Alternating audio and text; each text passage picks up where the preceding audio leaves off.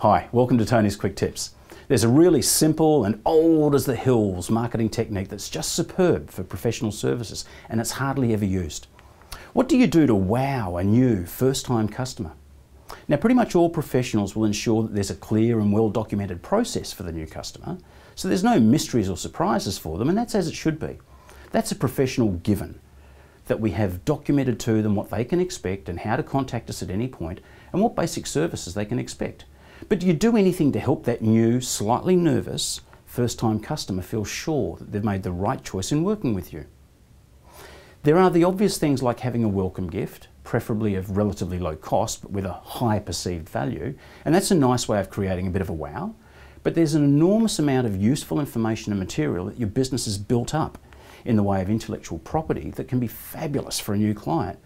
Providing a valuation guide for their home contents or ebooks and white papers that help the client address their burning issues, like how to pay the home mortgage off faster.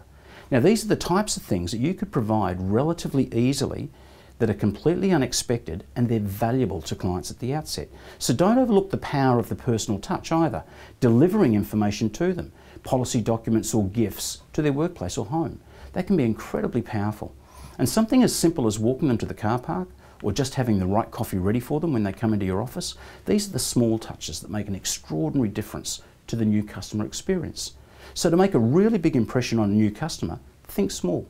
Think of how you can create a series of relatively small touches and experiences that all together add up to a superb new customer experience.